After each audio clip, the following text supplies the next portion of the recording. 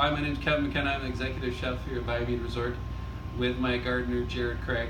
We're working on a tomato ripening program upstairs here at Mount Julian in our rooftop garden. It is November 8th and we are still getting beautiful, beautiful heirloom tomatoes. We have taken them right before the frost and taken them upstairs. We have different stages and levels of tomatoes that are ripe and are not. We put them in brown paper bags with some bananas to help the process.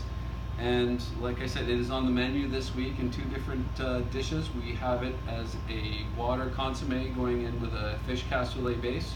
And we have put them on just whole ripe with our our dry aged beef rib with some Martin's spaghetti squash and some BC balsamic vinegar to give it like an Italian theme, but all local and from these the grounds. And so, like I said, it's November 8th, and we still have beautiful tomatoes from our garden with our help from our gardener Jared Craig.